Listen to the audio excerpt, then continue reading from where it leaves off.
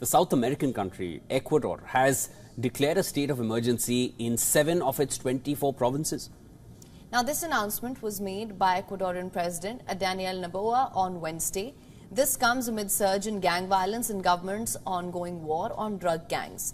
The states of Gaya, El Oro, Santa Elena, Manabi, Sucumbíos, Orellana and Los Rios provinces are, as well as one area of the Azuay province, have seen a recent increase in violence, according to a decree signed by Noboa. Noboa in January declared that Ecuador was at war and also declared 22 criminal gangs as terrorist groups. The measure will allow for the deployment of soldiers in the street for a period of 60 days in the provinces that have been mentioned earlier. As per the decree, security forces will be able to enter homes and intercept correspondence in the targeted provinces without prior authorization.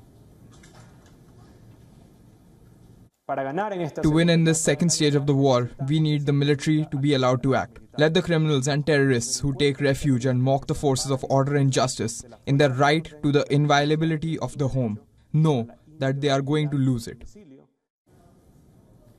As gangsters set off car bombs, kidnapped police and murdered several people in response to Noboa's promised crackdown, the president declared the country to be in a state of internal armed conflict and ordered the army to neutralize the 22 groups. The government says violent deaths fell 28% in the first months of the year compared with the same period in 2023, though it recognized that other crimes like kidnappings and extortion did rise.